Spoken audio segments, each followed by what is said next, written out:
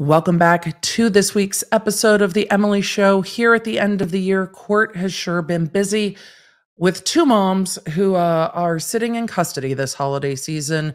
Ruby Franke has pled guilty. We're going to talk about that plea hearing, what we learned, a little bit about what the plea agreement said and what happens next when she comes before the court in February for sentencing. And then Donna Adelson has some real interesting jail calls that I think the prosecutors are going to absolutely use against her. It's been a long time since I've sat down and listened to a jail call, but I think you'll find some of the things she talks about quite interesting, and those are going to play in to her prosecution for the murder of Dan Markel. So those are the things we're talking about today, but this holiday season, you can nourish your body with Green Chef.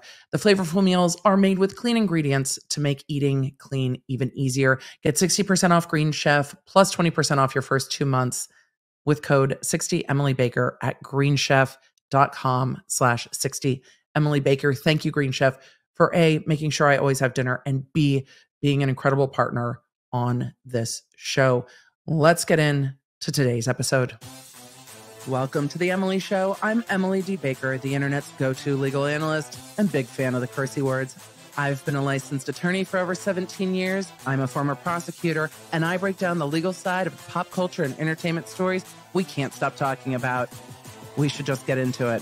Let's go. Last week on the show, we gave a quick update on Ruby Franke because the waiver hearing had popped onto calendar for today as I record this, but December 18th, a few days as you are listening to this episode, because it seemed that she was going to at least waive her preliminary hearing. And I speculated at that time that there might be a plea agreement in the works. There had been months since the arrest without any preliminary hearing and no waiver of preliminary hearing. And we had not seen anything come up on the court docket. The case had a whole bunch of activity at the very beginning and then silence. So I was speculating that they might be working out a plea deal, and there's a lot of reasons to not go forward with a preliminary hearing if a plea deal is in the works. Then on Friday, December 15th, Ruby Franke's lawyers put out a very interesting PR statement that indicated she would be taking a plea deal. We're going to go through that PR statement today, and then we are going to go through just a little bit of Ruby Franke's hearing from December 18th, what the plea deal looks like on the court documents. I am not going to be getting into the details shared in the court documents. You can find those if you are interested in them. That has already been posted all across the internet and reported pretty widely. It is really horrific and sad instances consistent with not only what we heard on the 911 call, but going into even more detail. I will mention that somewhat vaguely, but we will talk about what this plea deal means and go forward. I do go through that a bit more thoroughly over on my YouTube channel. I streamed the video of the hearing and covered it, and then covered that in more detail. So today is more a legal overview than getting into all of those facts. And even there, I definitely kept it a bit at a higher level instead of getting into every detail, just because it is really just horrific admissions of abuse. But we're going to talk about that after we talk about her lawyer's statement. This is a statement from KSL TV from Ruby Franke's criminal defense law firm. A very interesting statement given what we know today. This came out Friday before her plea deal was entered into on Monday. Today that I'm recording, but Monday when you're listening. Windward Law is making a statement on behalf of Ruby Franke regarding the pending charges in the Washington County 5th District Court, along with her thoughts about her current family situation. Because when you're ready to plea, of course, we want her thoughts on her current family situation. It goes on to say, our client is working with the prosecutor's office and anticipates resolving this matter quickly by entering a plea agreement with the court on Monday, December 18th, which she has done, and we will be talking about next. It goes on to say Ruby Franke is a devoted mother and is also a woman committed to constant improvement. Initially, Ms. Franke believed that Jodi Hildebrandt had the insight to offer a path to continual improvement. Ms. Hildebrandt took advantage of this quest and twisted it into something heinous. Over an extended period, Ms. Hildebrandt systematically isolated Ruby Franke from her extended family, older children, and her husband, Kevin Franke. This prolonged isolation resulted in Miss Franke being subjected to a distorted sense of morality, shaped by Miss Hildebrandt's influence. Interesting that they call Kevin Franke her husband. We now know he's filed for divorce. I guess they are estranged, but still referencing him as the husband.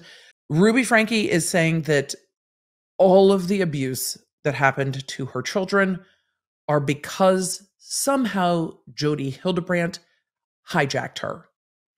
It goes on to say that during Ruby Franke's incarceration in Washington County Jail over the past few months, she has actively engaged in an introspection that has allowed her to reset her moral compass.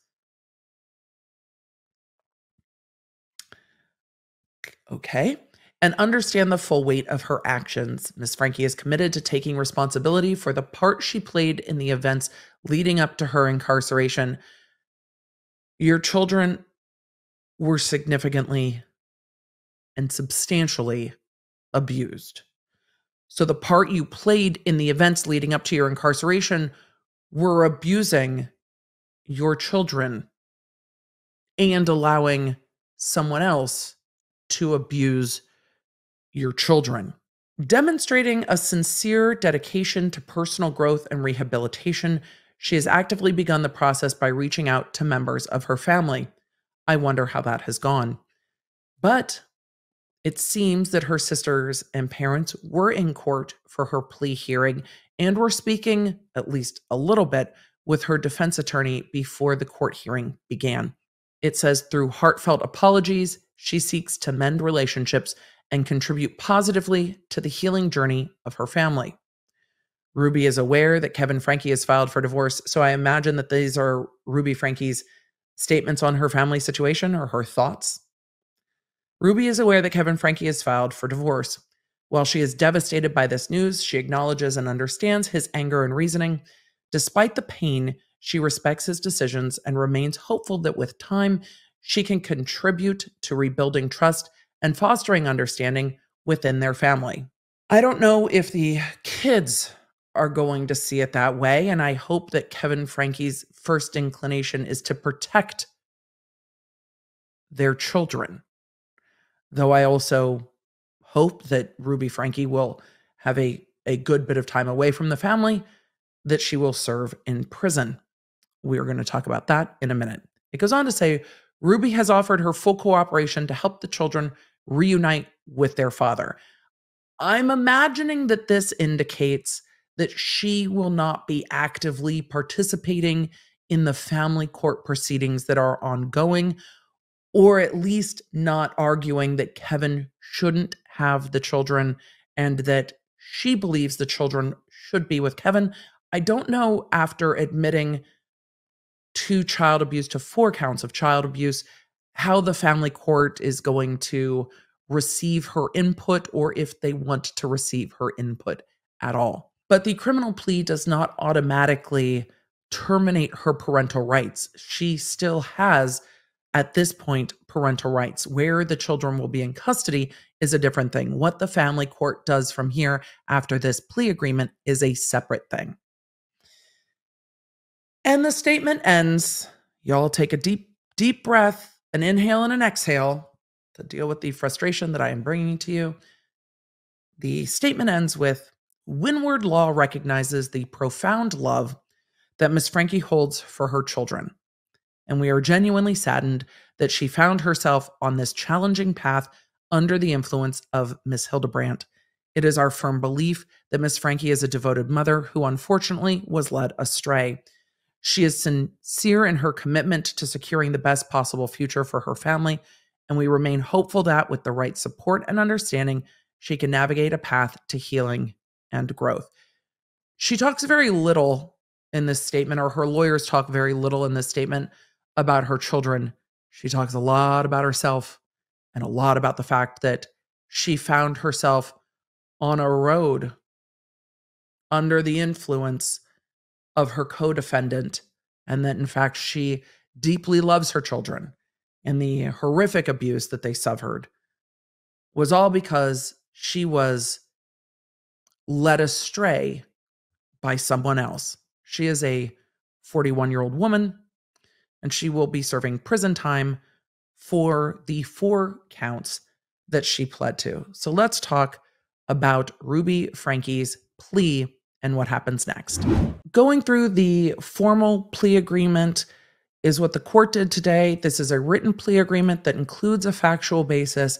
She pled to a stipulated factual basis. The stipulated factual basis means that she is admitting the facts that are written in this document. And as I said, I went through those on YouTube. I'm not going to go through those in depth, but admitting to child abuse, including that the children were substantially harmed, they were restrained, they were subjected to conditions that were absolutely unconscionable, and they were told that they were possessed. They were told that they were evil. They were told that these punishments were brought about by their own behavior, among other horrific things.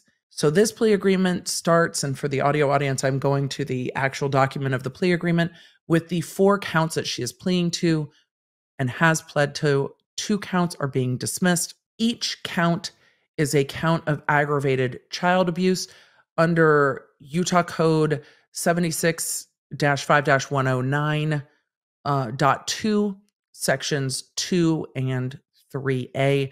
All 4 counts are second-degree felonies. All 4 counts carry a minimum sentence of 1 year, a maximum sentence of 15 years in Utah State Prison. We're going to go through what the plea agreement entails. And this is signed by Ruby Franke, so it is written in the first person. She signed this the morning of her plea. Plea agreement. My guilty plea is the result of a plea agreement between myself and the prosecuting attorney. All the promises, duties, and provisions of the plea agreement, if any, are fully contained in the statement, including those explained below. 1. The defendant agrees to plead guilty as to counts 1, 3, 5, and 6. The state agrees to dismiss count 2 and 4. The defendant shall submit to a pre-sentence investigation with adult probation and parole. The Department of Corrections will do a full report and recommend some term of prison time, and the judge will take that under consideration when the attorneys argue what the sentence should be. The defendant agrees to serve a prison term. The sentence received for counts 1, 3, 5, and 6 are to be served consecutive to each other, meaning if the judge sentences her to the lowest possible minimum sentence, it would be 1 year on each count, and those would run after each other. So 1 year plus 1 year plus 1 year plus 1 year. And then whatever credits for the percentage of time that she would serve, whatever credits for the amount of time she served since her arrest, etc. But it wouldn't be concurrent where if you got 1 year on 4 counts, you would just serve 1 year because they all run at the same time. So if the judge sentences her to 5 years on each count, those will add one after the other. The judge is not being asked in this agreement, unlike other plea agreements that I've covered, to sentence her to something particular. In Murdaugh, and we recently saw this in Murdaugh, the agreement was for 27 years, and Murdaugh pled to like 16 some odd counts to represent all of the different victims, but the agreed upon sentence was 27 years. In federal cases that we cover, this happens a lot where the agreement is that there will be certain conditions and the judge will then determine the sentence.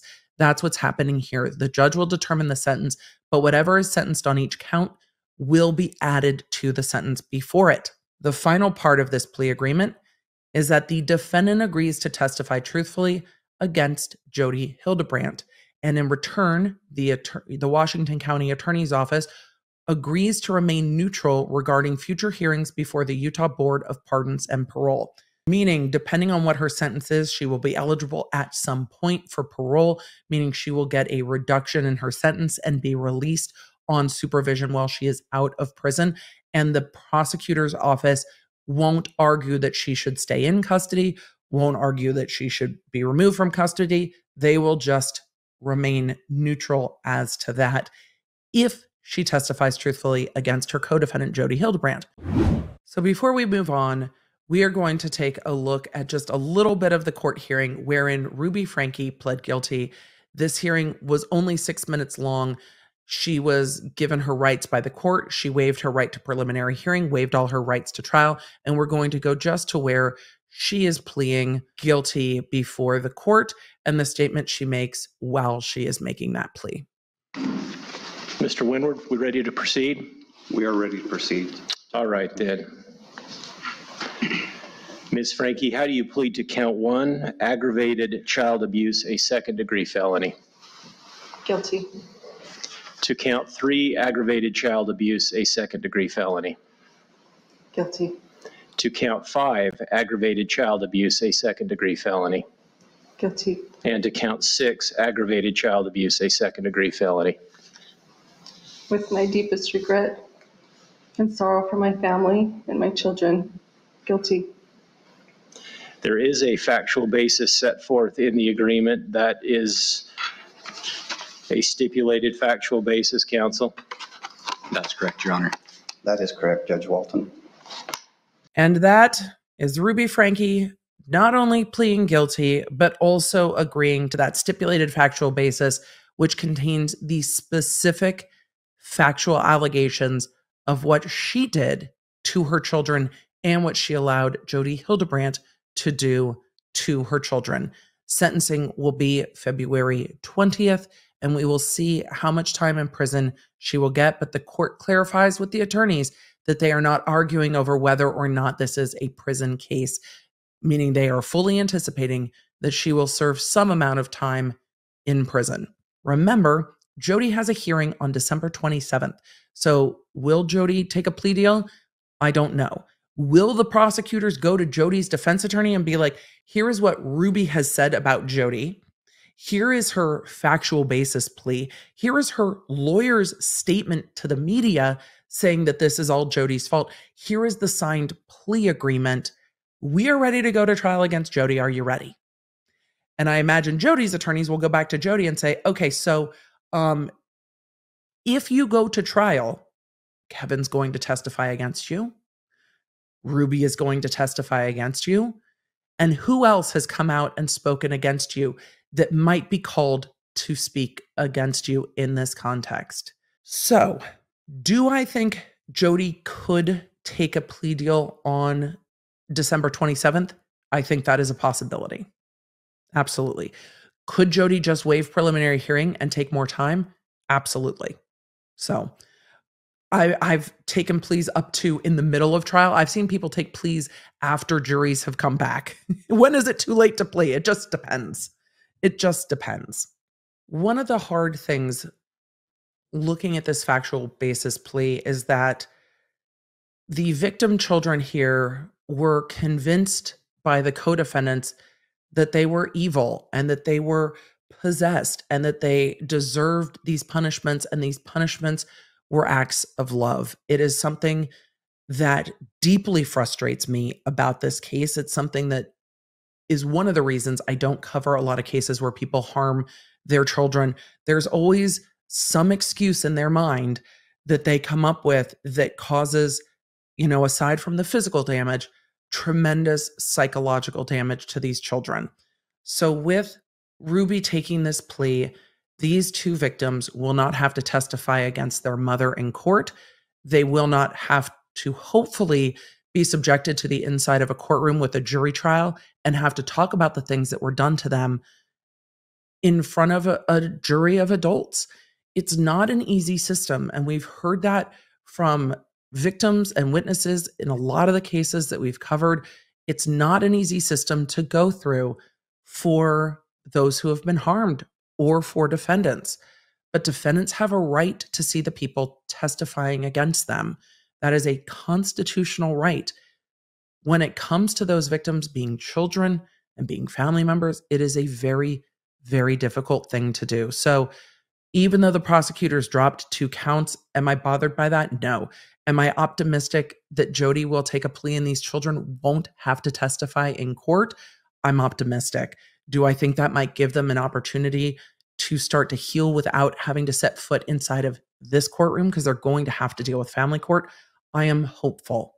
I am hopeful that they are able to start to heal going forward. But if Jodi goes to trial, the victims will be required to testify. Medical professionals will testify. Ruby and Kevin will testify, and possibly others that are aware of Jodi's behavior from the past, but that gets into a lot of nuanced discussion about pretrial motions and character evidence.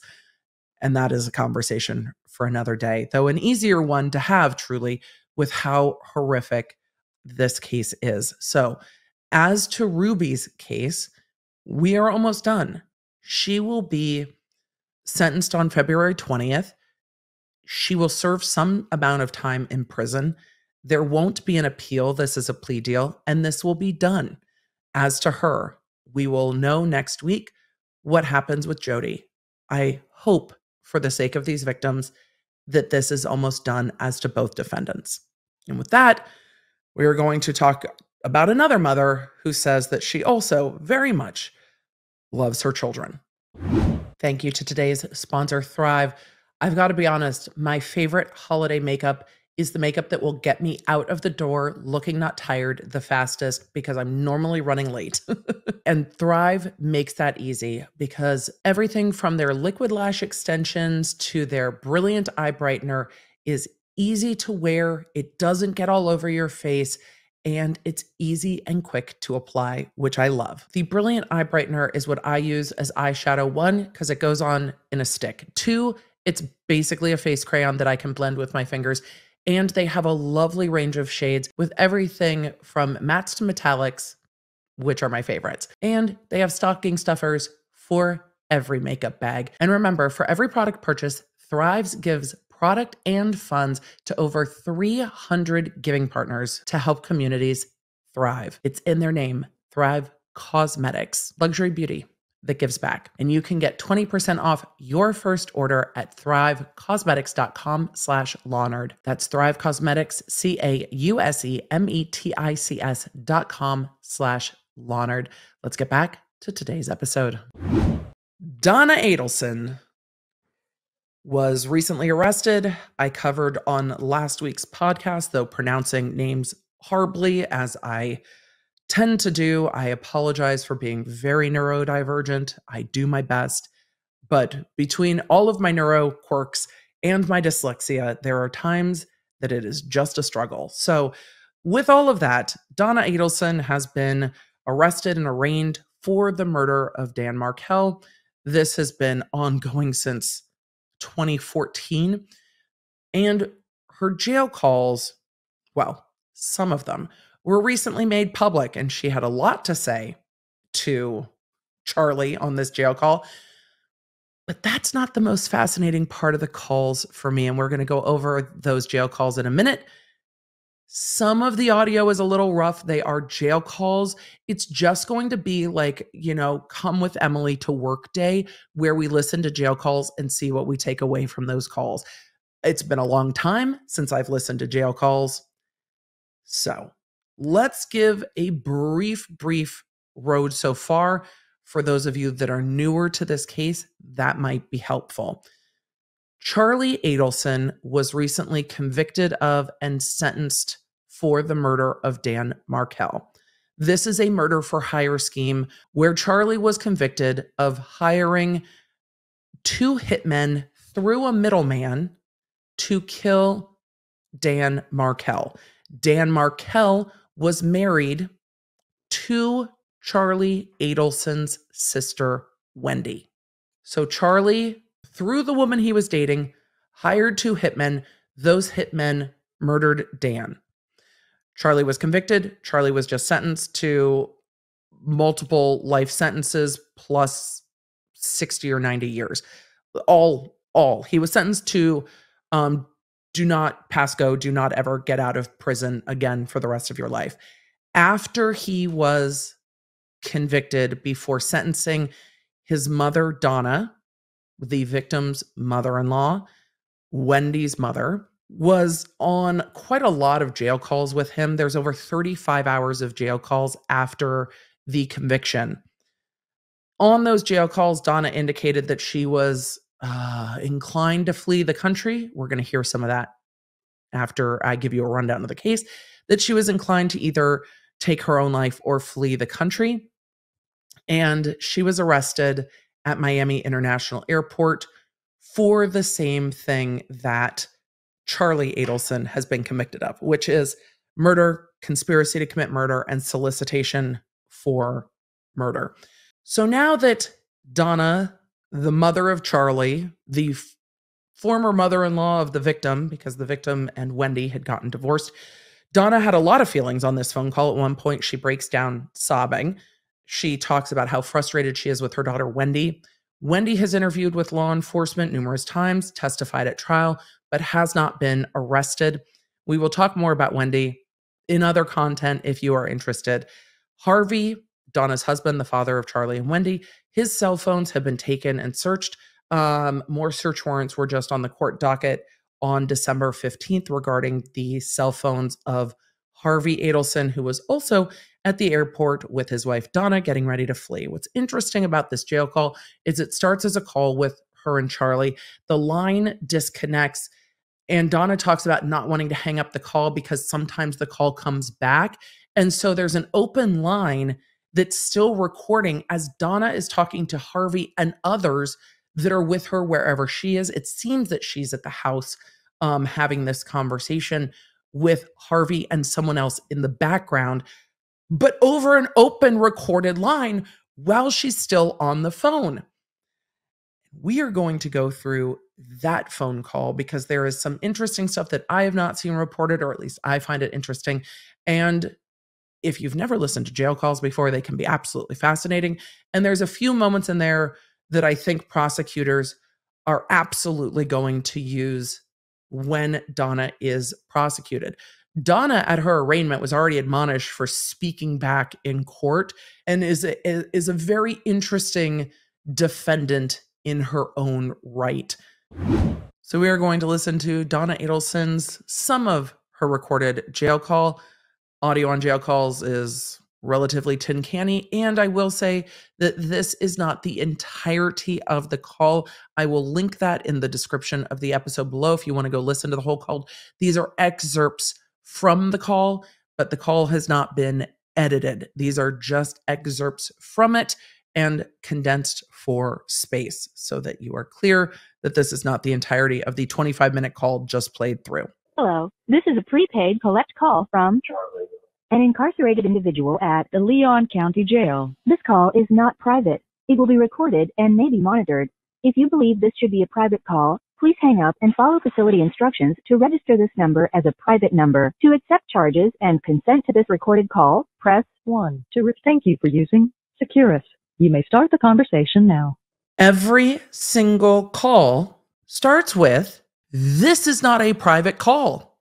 This is recorded. It will be monitored." You know that you are being recorded. You know that these calls will be monitored. They used calls, lots of calls, in Charlie's trial. This is not a surprise and or a secret. I am shocked about the amount of things people talk about on recorded jail calls. So at the beginning, they talk a little bit about the trial, and then we get Donna's feelings about the appeal and about Tallahassee. I'm playing it simply because I think it's funny that she seems to have a significant amount of disdain for the fact that this trial took place in Tallahassee and whether or not the appeal could be moved somewhere else. It's interesting listening to Charlie explain to Donna in this jail call that he thought that the judge was lenient with the defense and gave them a bit of the benefit of the doubt, and that he believed after a conversation with his lawyer that the judge did that to avoid appellate issues, and that if the judge ruled a bit more favorably to the defense, that they would avoid more appellate issues. It seemed to me that he was acknowledging that there aren't going to be a ton of appellate issues because the judge did his job and when the calls were close, gave the benefit of the doubt to the defense. And that's where this conversation is picking up. If there was an appeal, would it have to be in Tallahassee, or can you move it? Because I don't understand why they wouldn't let you move the venue. I don't. It was blatantly, I mean, look, I have... And that's Donna speaking, saying, I don't understand. It's blatant. I don't understand why they wouldn't let you move the appeal out of Tallahassee. Donna clearly doesn't understand how an appeal goes.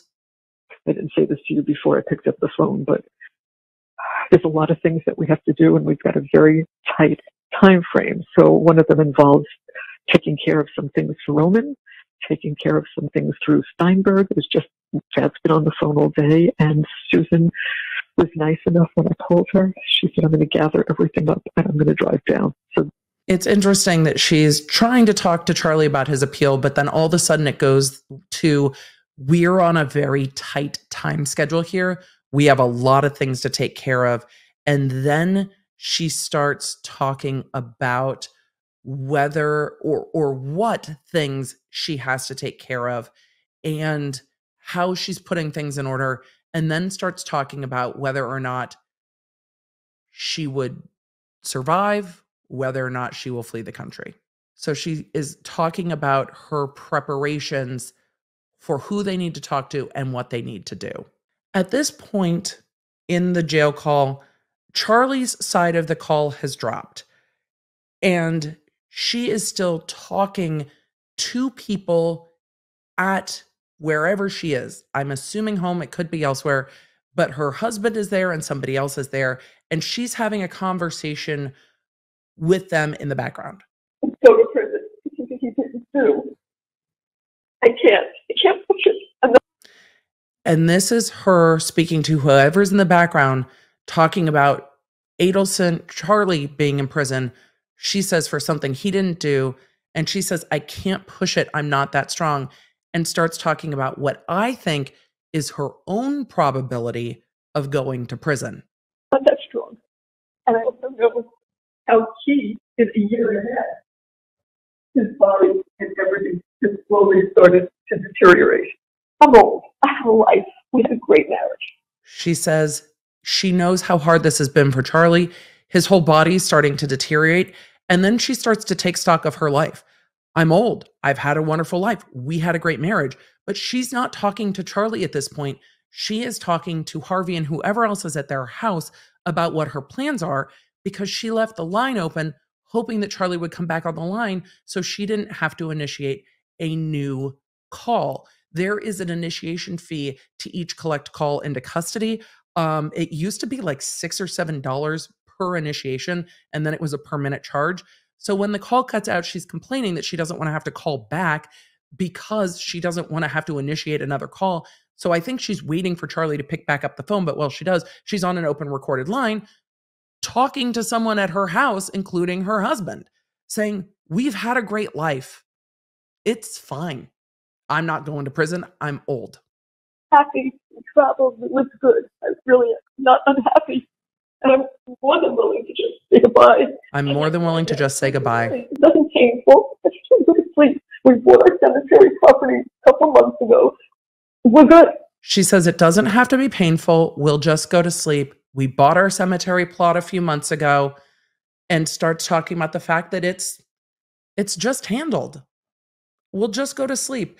And then she starts talking to her husband, Harvey, about what that looks like. I'm good. I went into this weekend because I said something that made her feel like I had enough, and I'm not going to watch. If the trial doesn't go well, I know what I need to do. She said, I watched. The trial was not going to go well. I know what I need to do. But she also said to her husband, I'm good. She also sat in court at her arraignment when the prosecutor said that they were worried that she was considering harm. And she was like, no, I'm not. Ma'am. They also listened to this jail call. Donna is talking about someone coming over to the house and being like, I know you're considering harm. Am I going to have to take care of everything? And this is her response to that. Now, am I doing fine? No. So she said, am I doing fine? No. Do I want to go to sleep and not see my son? That's where we're at in this call. To go to sleep and not see my son? I do. Perfectly honest, I do. And what are we doing? We're going to do it together. Leave a note. They'll know when to come and get us.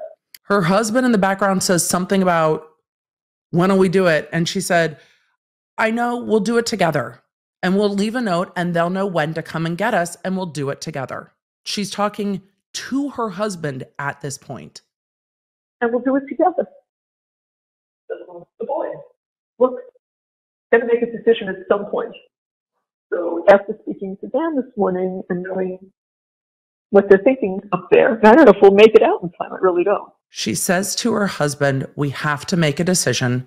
And after talking to Dan and knowing what they're thinking up there, I don't know if we'll make it out in time. So she's talking about a plan B if they can't escape the country in time. So it's knowing what they're thinking up there. I'm assuming that she means about prosecuting her. This is right after her son's conviction. And she says, I don't know if we'll make it out in time. That's the conversation we're having. And she's telling her husband, we're doing this together. We'll leave a note. We bought the cemetery plot. But Dan said, you might, or you might do all of it, get to the airport, and they'll stop. And that could happen. It could happen. I don't know, but it's worth a try. To get to the airport is worth a try. I've tried. I don't know what I'm doing. I've lost it. And she starts talking about how difficult it is to start making those travel arrangements. We're going to have to make a decision at some point. I don't know if we'll get out on time. This is why they sped up her arrest to arrest her at the airport. But she's very frustrated that they're holding her on a watch in custody. But this call is why they are holding her on a watch in custody, because she's not done yet.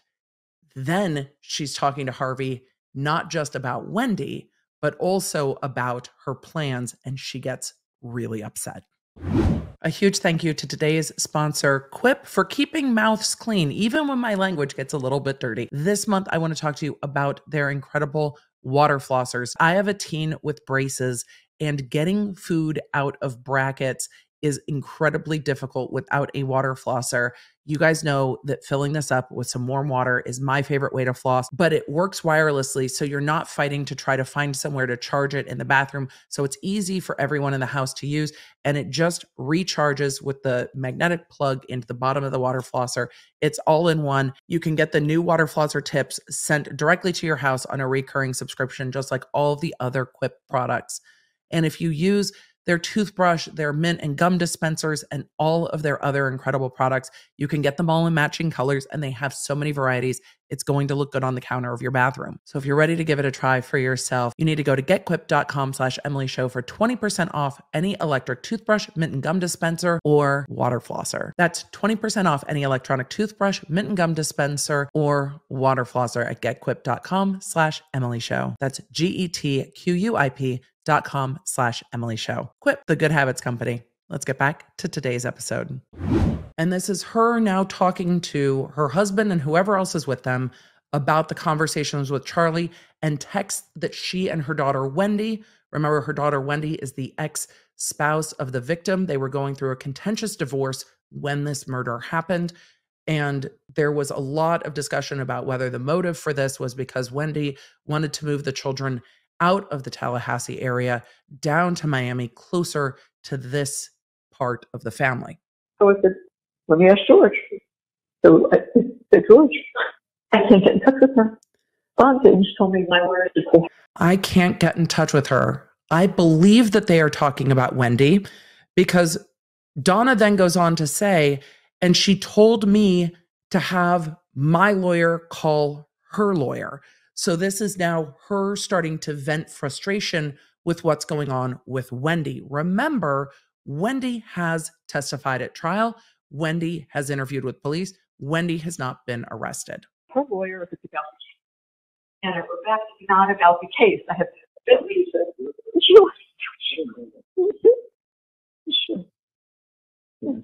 What's interesting is the parents realize that Donna and Harvey in this conversation together realize that Wendi's lawyer never told her not to speak to them. So Wendi has been telling her parents, my lawyer said I shouldn't talk to you. And the lawyer's like, I didn't say that. Oh boy. Lawyer, take the hint. Take the hint. Hey, Wendi said you said we couldn't speak to him. Well, we've had some conversations. When I said, I just got off with Charlie. He's worried about you. He wants to know what, because I said, yeah, we know you never ask anything about your brother. And she doesn't. And she told me it's because her lawyer said she shouldn't ask. But we found out it's not true. But we just got off the phone with him. My attorney said no. And he asked her attorney. Her attorney said, I never told her that. Well, I've never confronted him. No. So I wrote this last night.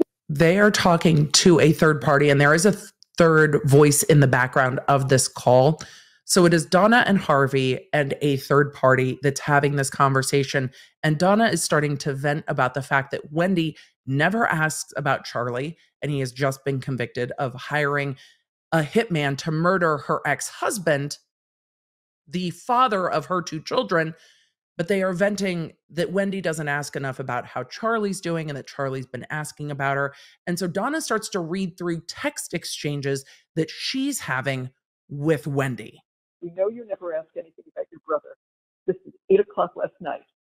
But we just got off the phone with him, and the first thing he asked was, how's Wendi holding up? I didn't have the heart to tell him that you never called us or asked about him.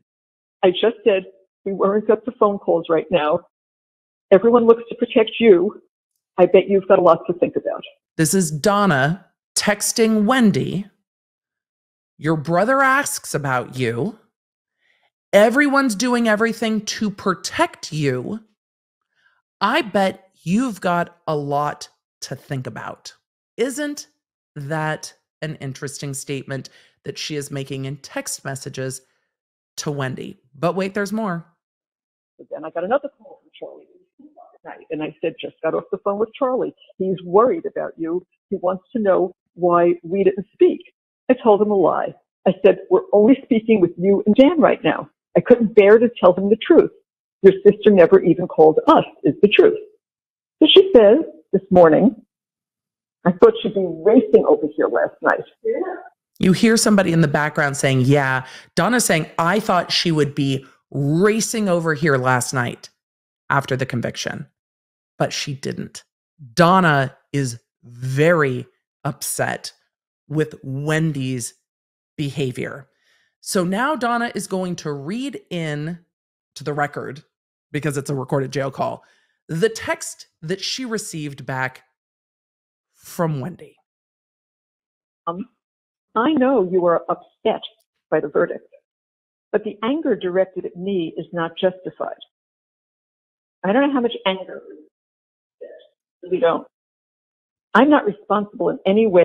Dear Mom is how her text response starts. Dear Mom, dear Mom. And then Wendi's text goes on to say, I'm not responsible in any way for Charlie's situation. We'll continue. For Charlie's situation. I am not guilty because I did not do anything wrong, and I was not involved in any way with Danny's death. She was. When I was into... What's hard to hear there is that the text from Wendi is, I did not have anything to do with Danny's death. Danny being Dan Markell, the victim here. And Donna says under her breath, I didn't say she was. And then it continues with Donna reading the text message. So Donna is reading the text message and giving commentary to the other people in the room with her about it. By the police and testified in court, I told the truth as I was required to do. I cannot control how the prosecutor used my statement to Charlie's trial. Again, I didn't say that. Also, as you know, my lawyer has advised me not to talk to my family or anyone else about this case. No, about the case, which is true. We've never done it. I followed his advice despite your disagreements with this guidance. Please do not text me about this case anymore. Not about the case, is it? Not what I said. About her brother, and that he wants, how are you, Wendi? How's my sister holding? So Donna's commentary on Wendi's text is, we're not trying to talk to you about the case. We're trying to talk to you about Charlie, who was just convicted for soliciting the murder of the father of your children. We're not talking about the case. So Donna's like, it's not about the case. And Donna's like, we've never talked about the case. We've never talked about the case. This isn't about the case. It sounds to me like Wendi is trying to set up some distance here, and her mother is not at all respecting that boundary and is like, but it's not about the case. As we get into this, you will see how much more Donna doesn't think they're talking about the case. She's just talking about fleeing the country. It's not about a case, Wendi. It's about her desire to flee the country to somewhere where there's no extradition. Things are totally different. Keeping in mind that Wendi is also a lawyer and was a law professor. Mm-hmm. Yeah. If you have anything further to say about the case, please go through our lawyers. Right now, I have to be singularly focused on taking care of the boys during this difficult time. So I wrote back, okay, we have no desire to speak with you about the case. I guess Dad and I are just shocked that you didn't think of coming to see us or even calling us. We are your parents. We are and have always been there for you and the boys. None of what we wrote matters about the case. That's over. I just want you to know how many times Charlie is asking about you. Not only do you not ask about us, but not one question about Charlie, right? So Donna's mad that when Charlie was convicted, Wendi didn't drive right over to check in on Donna and Harvey and how they were doing, or call them or ask them. She's not doing what Donna thinks that she should do. And then we get to Donna wanting some legal information from Wendi. So in the conversation, Donna is talking about passport photos and the visa and what needs to be done, and then talks about the fact that she wants to have more conversations with Wendi, not only to let Wendi know where their wills are and where their business things are, like it seemed to me where their arrangements were, but more. Downloaded. And the other thing I don't understand, that my daughter could help me with it, we've been looking it up over and over, because things change if there is extradition from Vietnam. Because we've looked at all the places. I mean, I could go to Korea and China, but there's no extradition. But we're looking for places where there's no extradition. Who? Donna is saying the thing I need my daughter's help with, because it keeps changing and I've been looking it up over and over and over, is if there's extradition from Vietnam. And yes, I'm aware I could go to Korea or go to China, but is there extradition from Vietnam? Why won't she help me with that? It's a legal matter. It's not about the case. Oh, and this is where Donna starts to rant about the fact that Wendi is not really being grateful enough to them. Really? Good. Maybe she knows about. Maybe she can look up the extradition issue before we waste our time. She's going to tell on you that my parents are in the country. And the third party voice said, but is she going to tell on you that my parents are thinking of leaving? That's what the other person asks them. But is Wendi going to dime you out that you are thinking of fleeing the country to somewhere that does not have extradition? That's what their whoever friend is asking them. Okay, but if you mention it to Wendi, is Wendi going to tell somebody? Well, you tell her beforehand. I need to tell you something. Is Wendi as an attorney going who to tell? Doesn't talk and has nothing to do with. And she says, I need to tell her beforehand. I need to talk to you as an attorney who doesn't talk.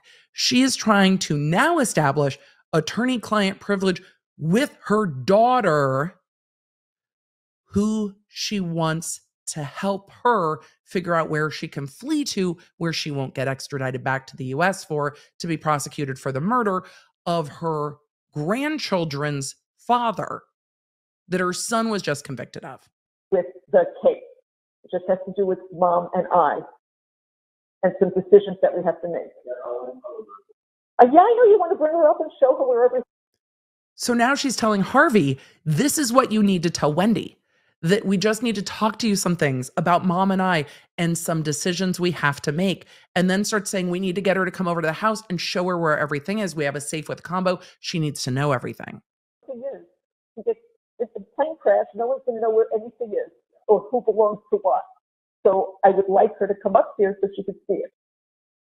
I don't think that's asking too much. She can live 3 hours away. Every time she says, can you do this? Can you come here? Can you do this?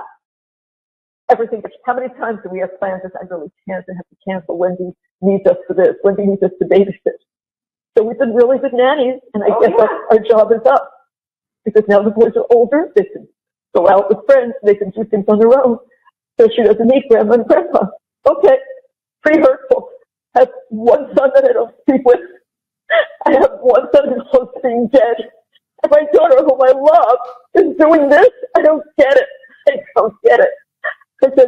And this is where Donna starts to break down, saying, I have one son that doesn't speak to us, one son that is practically dead, and a daughter I love who does this. They're like, how dare she, is the vibe that I'm getting from Donna. And then Donna gets into, and you're going to have to listen carefully, because Donna says, this is what I hear in this call, are something about their family being cursed, and I don't know how to take care of it anymore. Let me know if that's what you hear too in this part. Harvey, I swear to God, our family was cursed. Absolutely cursed. And I don't know how to take care of it anymore. So, I swear to God, our family was cursed, and I don't know how to take care of it anymore. And then she breaks into sobs. I can imagine the prosecutor using this as the theme of their case for this trial. So you've always tried to take care of it then, Donna. And when you couldn't have your grandchildren and your daughter where you wanted them, you tried to take care of it, because they are going to try Donna for solicitation of murder, conspiracy to commit murder, and murder, because they are going to allege that she was trying to take care of it. And if I were the prosecutor on this case, I would absolutely use this call against her. But this call has already been used against her. This call that was being monitored after Charlie's conviction is what led to her arrest at Miami International Airport. She talks about making arrangements. She talks about going to sleep and just being done. She talks about maybe not having enough time to get out. She talks about trying to establish an attorney-client relationship with Wendi, her daughter, to try to figure out where the best country to flee to would be that didn't have extradition. And whoever else is in that room is like, but is Wendi going to tell law enforcement on you? That's the conversation. So absolutely, this jail call is not only what got her arrested, but I see this being used in her prosecution because the context is different than earlier calls. The context of this call is after Charlie was convicted and facing down multiple life sentence for what she has now been arrested for. And Donna is still mad at how could her children do this to her after she was trying to protect Wendi. This call is absolutely going to come up more. I hope that playing portions of it and giving you kind of my take on how this will be used against her, because anything you say can and will be used against you in a court of law. And it doesn't matter if you are leaving an open line. Charlie's not even on the phone anymore, and she leaves an open recorded line while she's having a conversation with other people in the room. If that's what she says on a recorded line, I will be very interested to see what they turn up from all the cell phones and other digital devices that they have taken and are now searching since the conviction. What were they saying since the conviction? What were the Google searches? Because she said, I've been searching and searching. What were the Google searches, Donna? Luxury prisons for rich people? Are you like Corey Richins? Is that what you're Googling? Or were you Googling non-extradition countries? How to get a visa? Because in this call, they also talk about trying to find a fake address to put on the visa so they can leave the country. All of that Googling is also going to come up in this prosecution. I'm going to keep an eye on this one. I know that you're interested. I am also interested. But Donna is a very interesting and angry woman. And with that, thank you all for being here. Thank you for being law nerds.